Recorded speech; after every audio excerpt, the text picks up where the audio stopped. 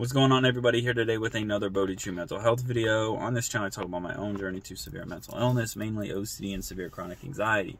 Title of today's video is ERP. What is my experience with it? And this video really is a response video to a viewer who says he's seen a lot of therapists, he's conducting his own ERP program, and he wanted to know what my experience was with it and if he was doing too much, blase, blase, blah.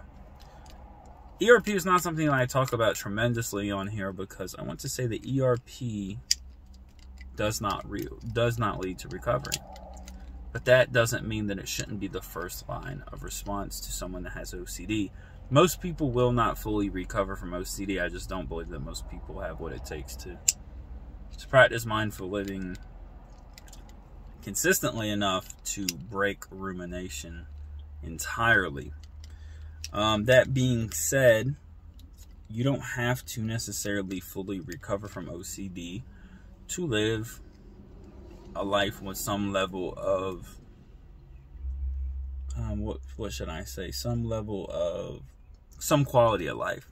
You can get back a sometimes a substantial. Many people that undergo ERP regain a substantial quality of life.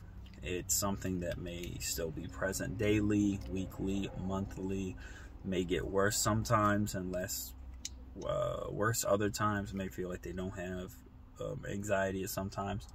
But OCD, but ERP is the first line response. And if you go to a therapist who specializes in OCD, they're going to be talking to you about ERP, and we'll probably be talking to you perhaps about mindfulness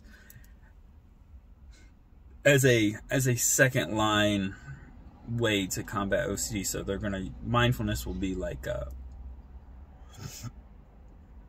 mindfulness won't be the main approach. It'll be like a sidebar, and the main thing will always be ERP, but like maybe mindfulness will be something that you can dabble in also to improve OCD.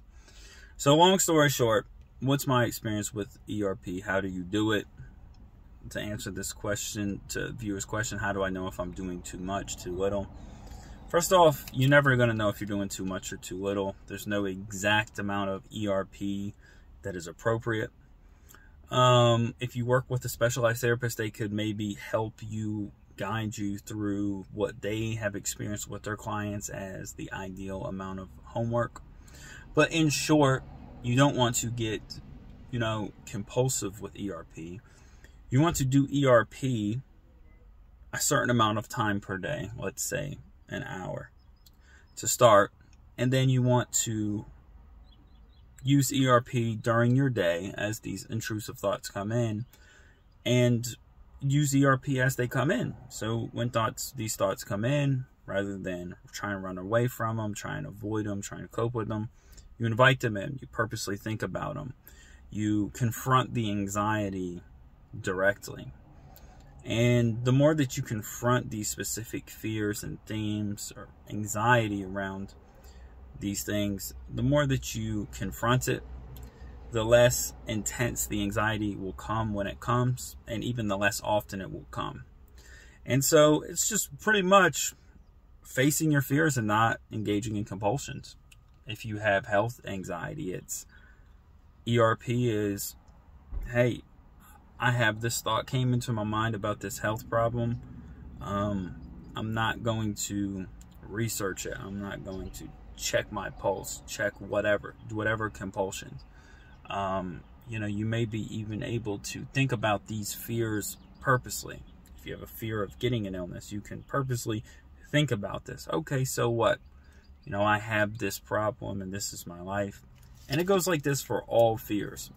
You're just purposely you're purposely exposing yourself to your fear, like let's say an hour a day or 2 hours a day to start. But, you don't want to be spending necessarily 2 hours a day every day. So maybe to start, you set aside a few hours a day to where you're exposing yourself to your fear. As your fear level starts to come down, then you start to just mostly more and more use ERP throughout the day as OCD rears its head during the day. And the more and more you practice your ERP, the more and more your symptoms decrease, and that's basically it. I mean, it's not rocket science. It's not really complicated. You're just exposing yourself to your fears, and then just, you know, not engaging in compulsive behaviors when your fears rear their head. You know, what's my experience with it? Before I got into practice of mindfulness, I did do ERP, and it did work. It does work. I did see some level of relief, but once I realized what the full crux of the problem was, this endless chatter in my mind, then I switched over to practicing mindfulness, which is much more difficult. Anyways, I hope this video finds you all well. Peace, y'all.